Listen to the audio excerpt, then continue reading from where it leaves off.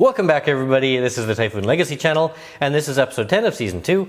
I'm standing by our Rolls-Royce Merlin, which really seems to be a bit controversial and the cause of a lot of speculation that perhaps we've lost our focus on the Typhoon. And given our last setback here with the coolant and oil issue, I've talked to some of the people that are involved in this, and what we've decided to do is go ahead and let everybody know publicly once and for all exactly why we're rebuilding this Merlin engine. So that's what this episode's all about.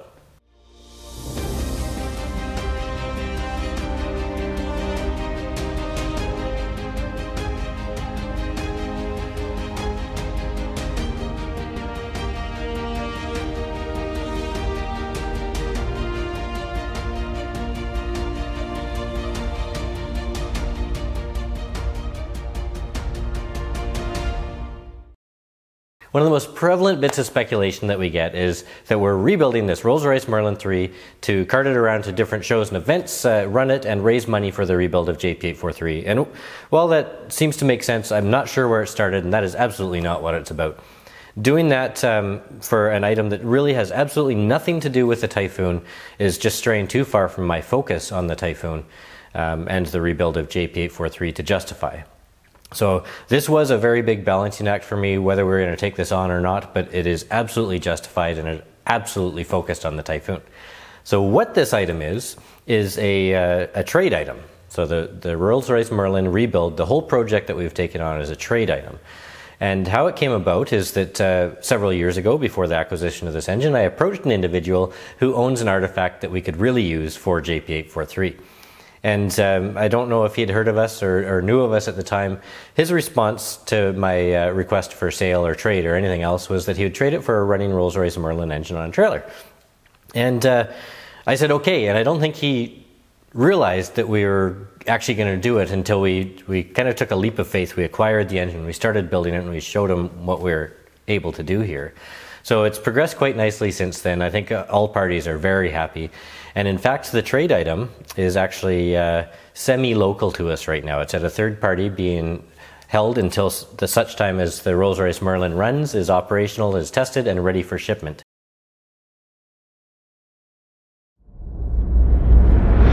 So this is it. This is a Napier Sabre engine, and this is what we've put so much time and effort into working on the Merlin for. It's a direct trade, and it's going to significantly advance the rebuild of JP843. So I'll take a little bit of video work here, and you guys can have a good peek at what we're dealing with. I don't want to answer too many questions about how we're going to proceed with this engine. You'll notice it's a cutaway. We do have a plan, multiple plans as a matter of fact, but for now I want you to know that we're definitely on track and advancing very quickly on Hawker Typhoon JP843 despite the concerns over the Merlin.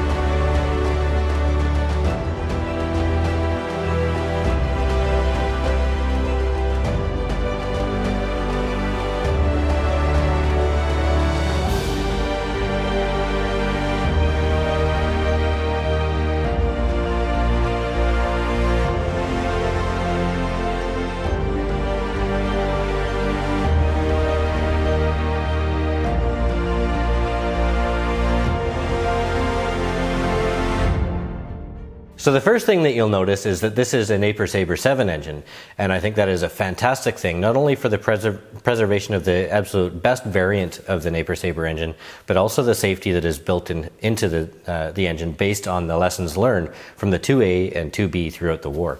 The biggest thing to me with this is that the induction system is a Hobson injection system.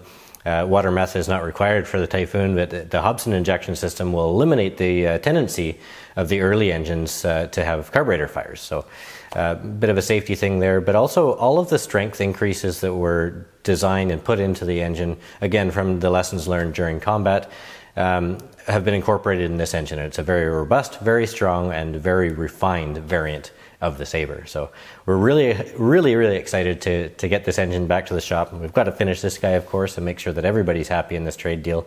But I hope you guys are also interested and keen to see what we're going to do with this. Just a quick aside regarding the Merlin here. We've received our repair parts from Peter Grieve in the UK. Thank you very much, Peter. And we've now extracted the damaged tube that was in our B-bank cylinder block, and are ready to start reassembling the engine. So hopefully we can get this thing all buttoned back up and kind of return to the position that we were at and start test runs and making sure everything is hunky-dory. So pretty big news. I hope you guys enjoyed seeing this episode and learning exactly what we're doing. We're absolutely focused on the rebuild of the Typhoon, and we should be getting right back to it fairly soon. Thank you so much for watching. Take care. Cheers.